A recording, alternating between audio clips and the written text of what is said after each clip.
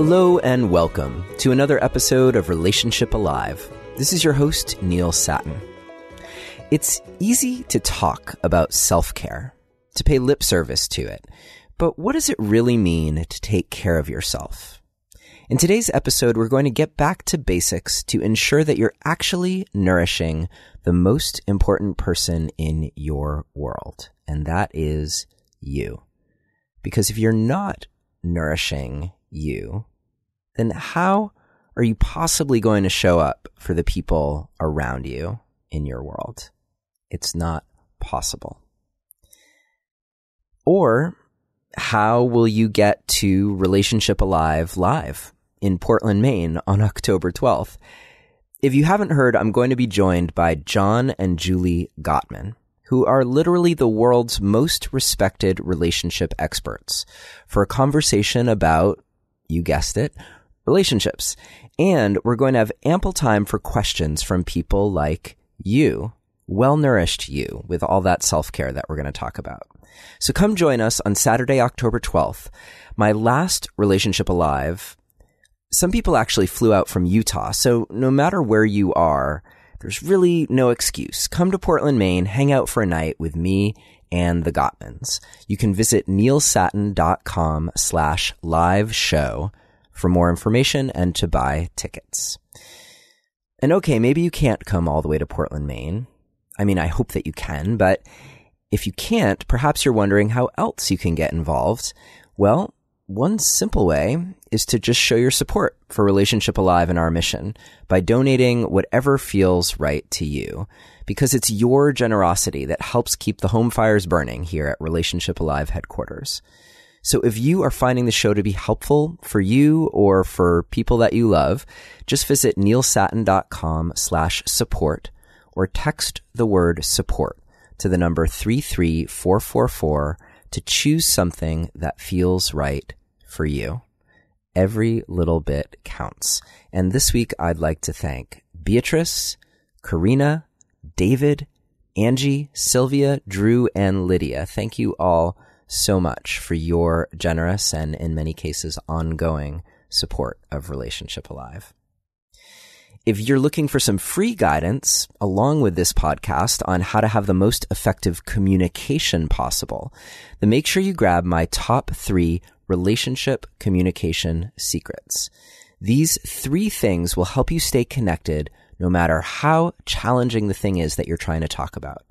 Just visit neilsattin.com/relate or text the word relate to the number 33444 to grab the free guide. And lastly, if you want to connect with other people for free who listen to the show in a safe space where you can get support for your relationship, come join the Relationship Alive community on Facebook. Easy as that. Okay, let's get on to the basics of self-care.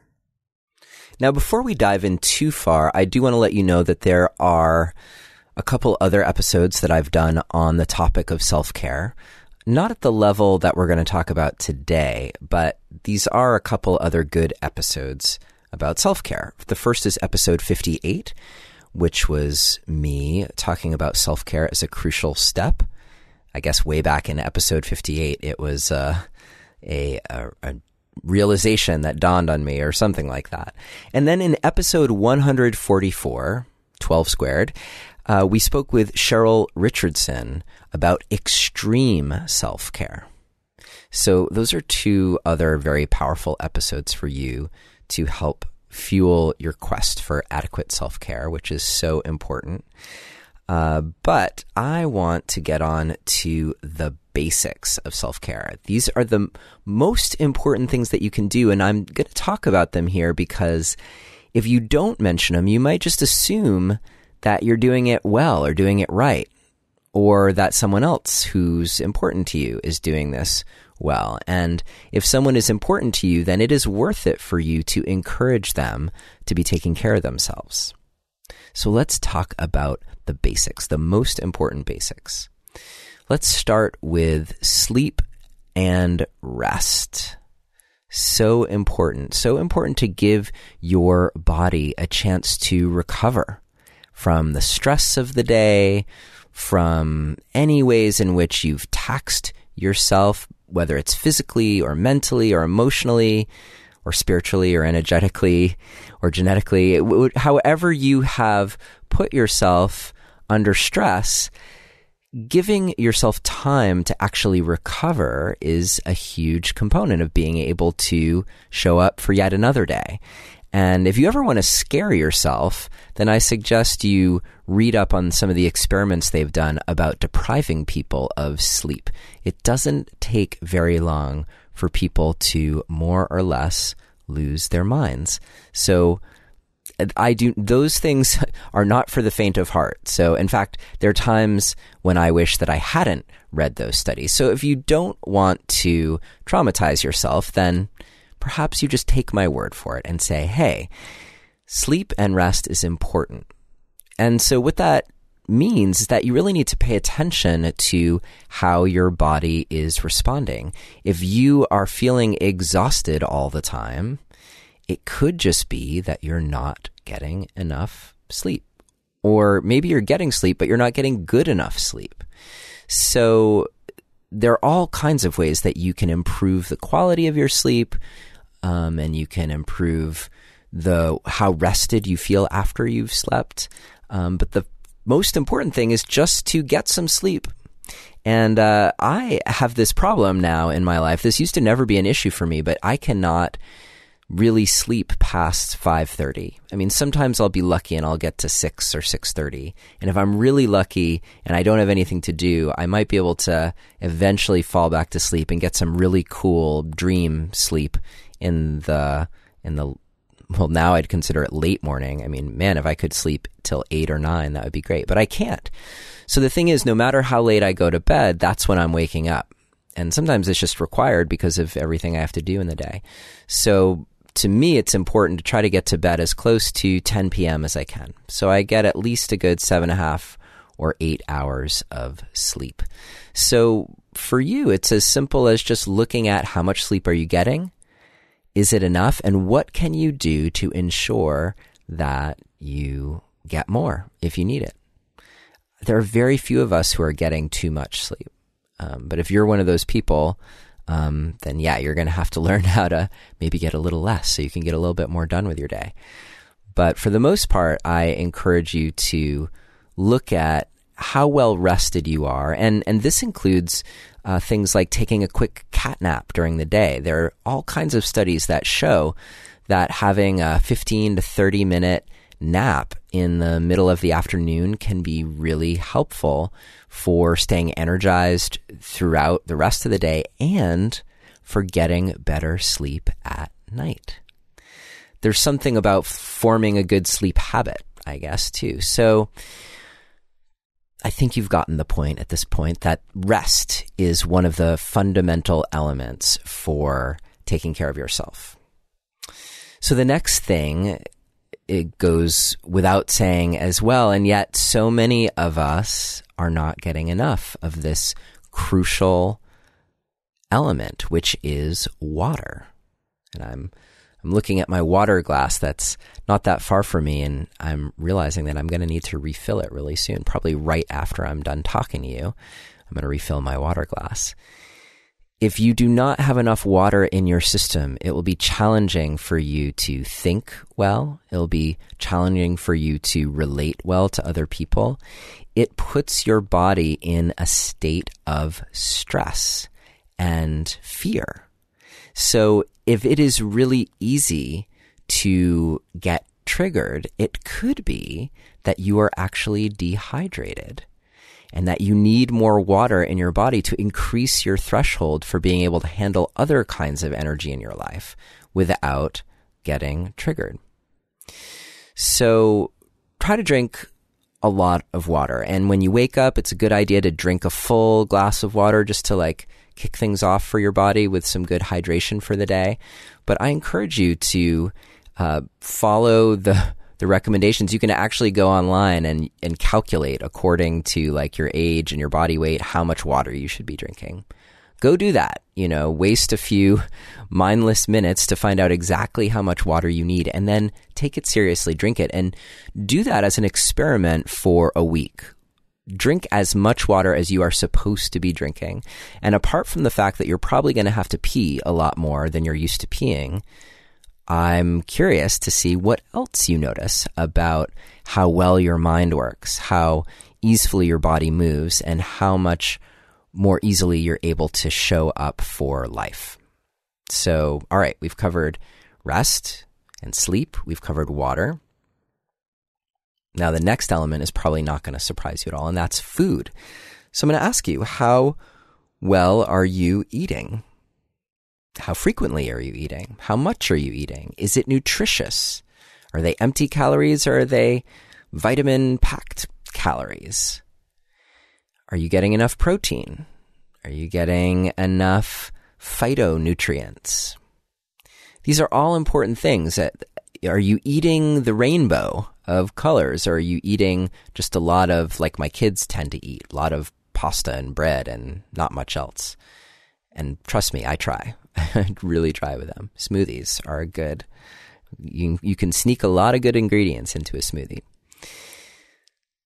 Are you getting enough food? And I'm just going to admit here that this is one that's actually hard for me, which may not surprise you if you see me, because I'm kind of a skinny dude. And part of that is because sometimes I skip a meal. Sometimes I'm just kind of eating, as I get hungry, but I'm not eating full meals. I'm too busy. So this is a place where I really have my own challenges. And I've gotten better. I've gotten better so that at least I'm not getting hungry throughout the day, because that would be big for me. I'd be like so focused on what I was doing that I'd just kind of lose track of the fact that I was actually hungry. And the thing is that when you're hungry, it's kind of like being dehydrated. That's another thing that will put your body into a state of fear and panic. You go into survival mode. And the thing is, if you're doing things that distract you from that, then your body can actually be in survival mode, and you can end up doing things that are really about trying to help your body feel better, where the only thing you really need to do is to actually eat a good meal. So at this point, I don't let myself get to that point, hardly ever.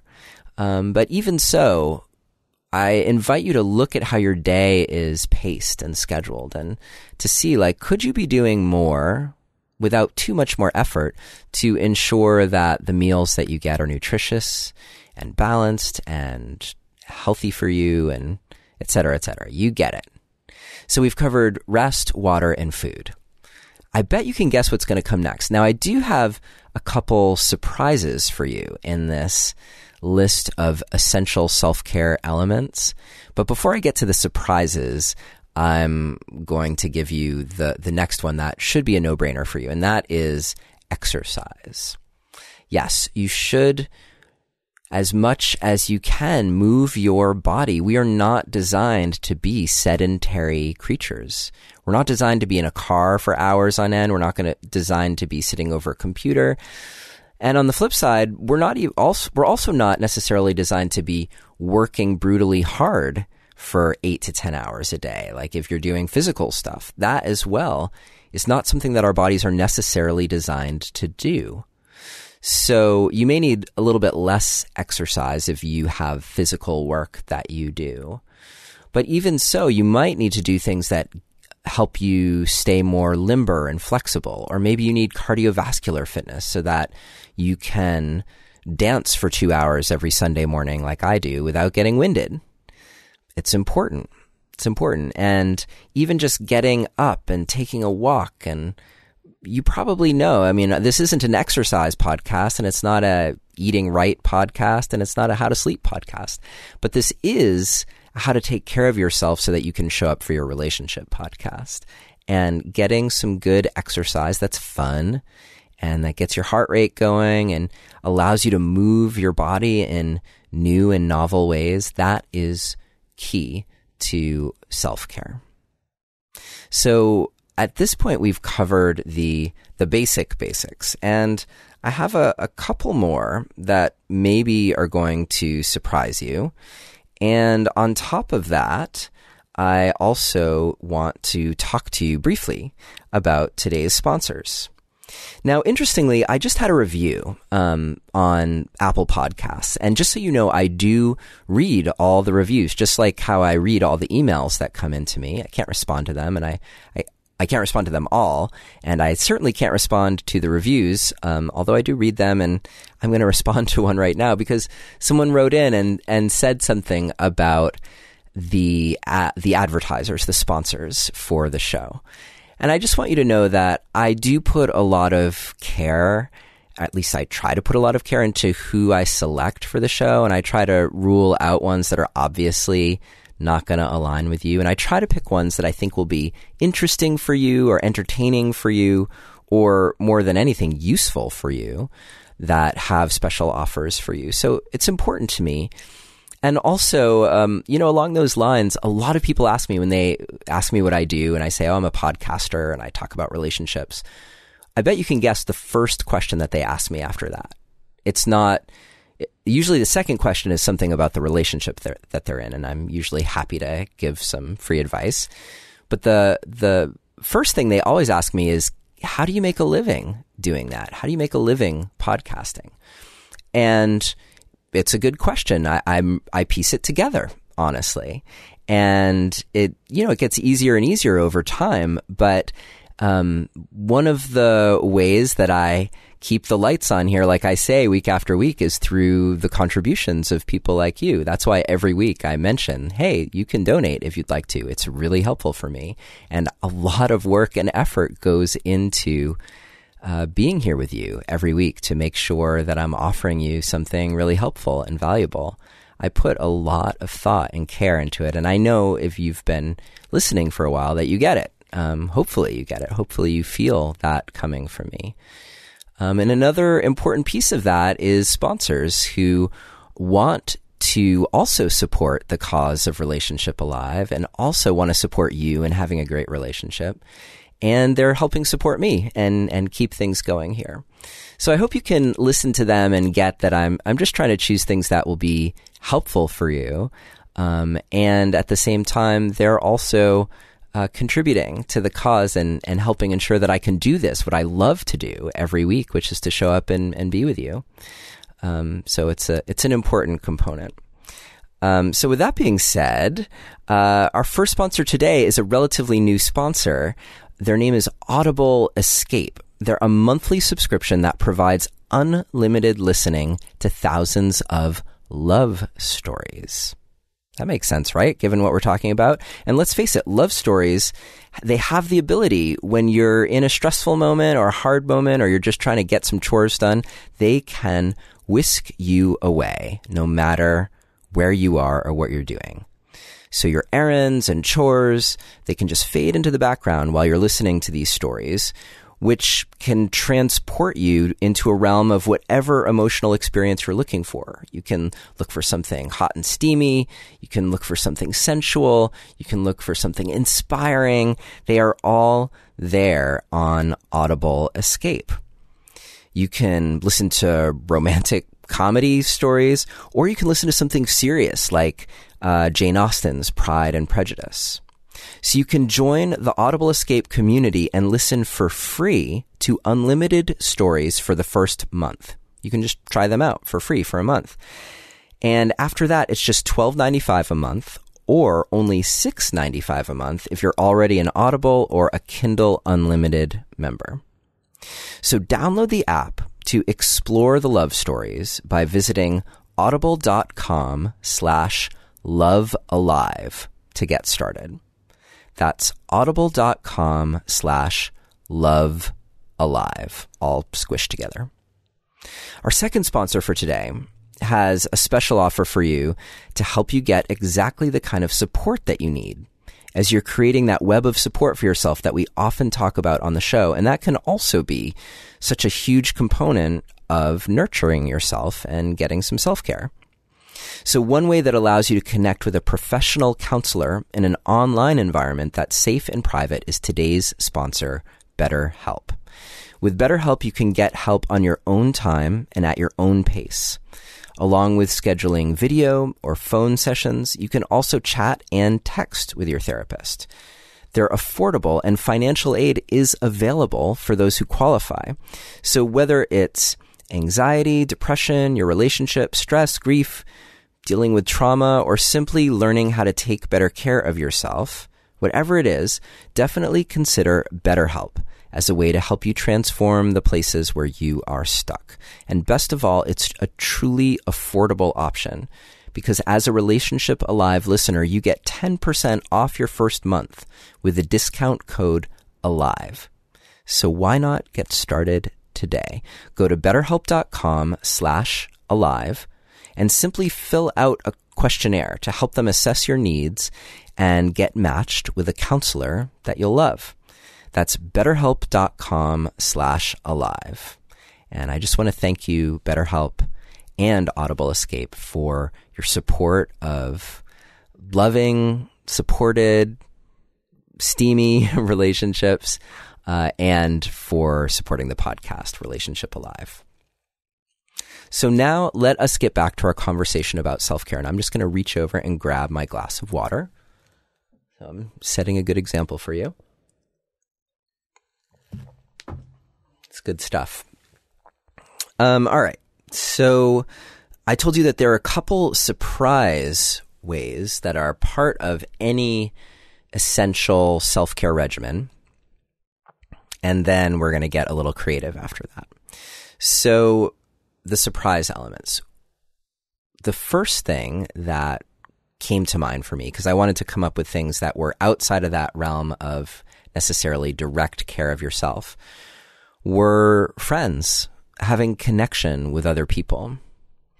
And while it's helpful, I think, obviously, to connect with your partner, if you have a partner, I think it's also helpful for you to connect with people who are not your partner as a way of keeping your life interesting and also giving yourself an opportunity to receive care from other people who aren't your significant other.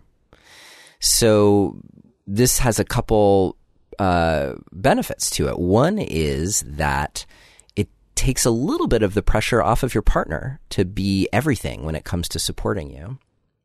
The second is that it can also set up some great reciprocity, because along with getting support from your friends, there is nothing that can actually feed you more sometimes, not all the time, than supporting your friends. So having that give and take of friendship is also really important to feeling your humanity, feeling your capacity, feeling that you are actually capable of showing up in the world for people who care about you and who are important to you.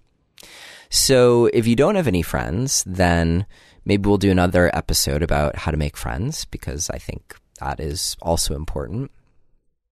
But I do encourage you to try going to meetups or striking up conversations with random people, or just paying attention, because there are opportunities all over the place to interact with others.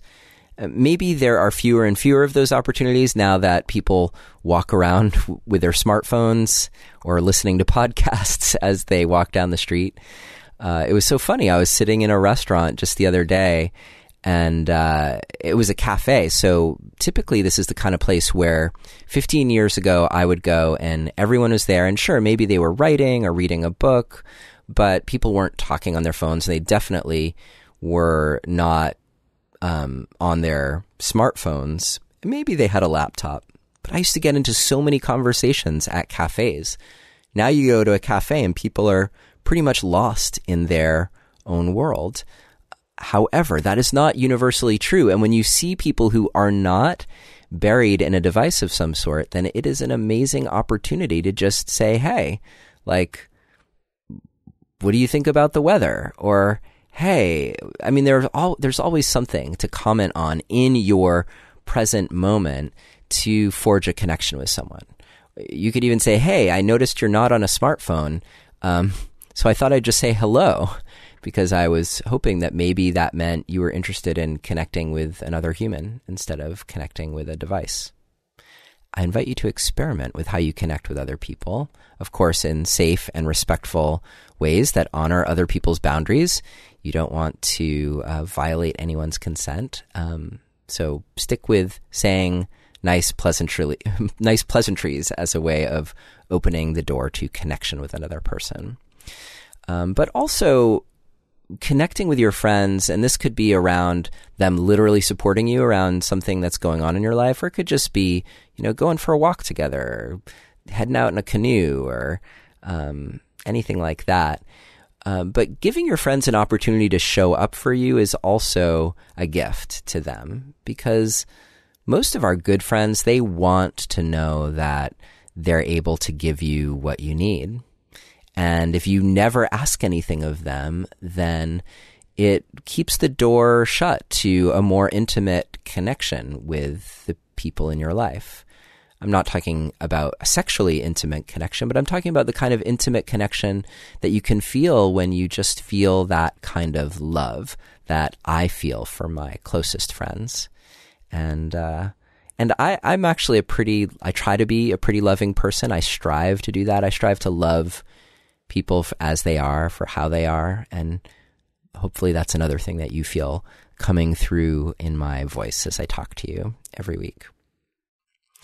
All right, the last thing that is also really important for adequate self-care kind of goes hand in hand with the friends thing, and that is practicing having boundaries. Now, I could do a whole episode on boundaries. In fact, I did do an episode on boundaries with Sari Gilman, and I'll tell you what episode number that was in a moment. But that episode doesn't have to be the be-all, end-all, so I'll probably end up doing another. But this isn't going to be the episode devoted to how to make boundaries. By the way, that was episode number 40. Yes, I literally just looked it up while I was talking to you. Episode number 40 is called Transform Your Boundaries with Sari Gilman. So what is important about boundaries is that they define what gets to enter your space. So it could be an energetic boundary that you're working with. It could be an emotional boundary. It could be a physical boundary. Whatever the boundary is, they are the things that keep other people out and other energies out. And they're also the things that help you keep your energy in. If all of your energy is going out and you're not making boundaries, for instance, by saying no, then again, you're not going to have anything left for the times when it counts the most. So boundaries are about saying no and preserving your own inner fire as much as they are about protecting yourself from stray and errant hostile energy or pernicious energy or just overly volatile or overly emotional or overly sad or overly whatever energy that's coming at you. I encourage you to pay attention to how the world around you is affecting you, and notice, know what your baseline is, for one thing. So when no one is around and nothing is going on, what's your kind of resting state? And then notice how the world affects you. What does it do to just walk out your door? What does it do when you're in the grocery store? What does it do when that coworker at the office starts talking to you? Notice what's happening, and then get into inquiry with yourself about how to create a boundary that wouldn't be unkind. I do believe in making boundaries in a kind way, kind to yourself and kind to other people. But it's a boundary nonetheless. So how can you make kind boundaries that do what they're intended to do? So that's the quick little primer on boundaries. So those 6 things: sleep, water, food, exercise, friends and connections, and boundaries, I think are essentially the most basic fundamentals of self-care that you can have. And they're things that I'm working on all the time. So I don't have this nailed by any means, but it's important. And I do notice that the more that I'm paying attention to it, the better I feel, and the more I get along with the people around me, the more I'm able to handle the stress of life, and the more I'm able to show up fully with joy in moments that are joyful and warrant extra joy. So I encourage you to take those 6 things seriously. And then there may be things that you want to add to that list. So there's this place where we get to be creative about self-care. So I want to ask you, along with those things that I mentioned, without which we more or less don't function, what is essential for you? Maybe you have 1 or 2 or 3 things that when they're in your life, you feel well cared for. You feel nourished and nurtured. I invite you to take a moment and write a list of things that when you do them, they make you feel so good, so full, so cared for. And like if you were going to take care of a young child, how would you take care of yourself that way? So I invite you to stop and pause the podcast for a moment and just write those things down or speak them out loud.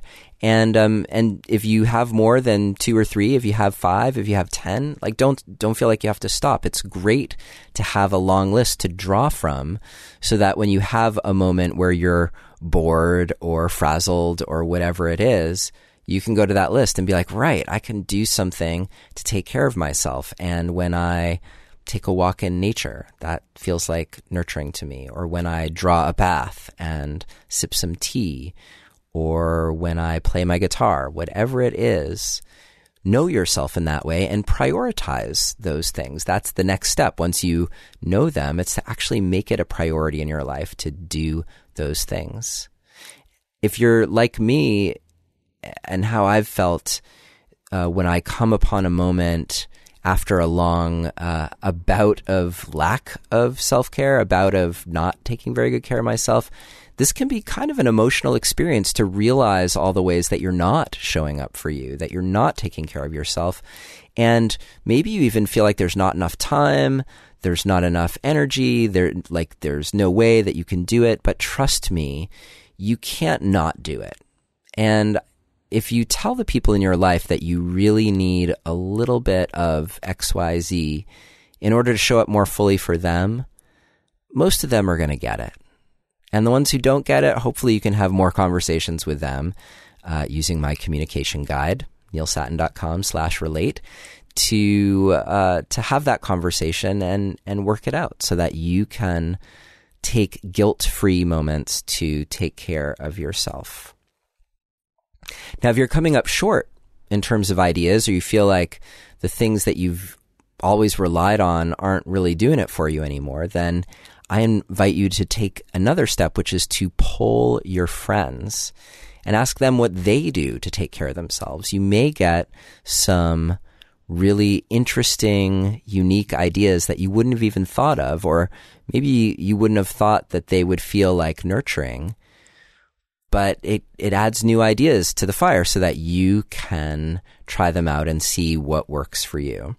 And in fact, I think I'm going to start a thread in the Relationship Live community on Facebook and just see what other kinds of things people do for self-care. Okay, I think that's enough for today. If you have self-care, if you want to contribute to the self-care conversation, you can show up on Facebook and do that, or you can always email me, Neilius, Neilius, at neilsattin.com. I'm going to be doing episodes with your questions. So if you have a specific question for me, I invite you to record yourself asking the question and email it to questions@relationshipalive.com. And finally, I really do hope that I get to see you on October 12th for Relationship Alive Live here in Portland, Maine with the Gottmans. Visit neilsattin.com/live show for more info on that. Okay. Take care.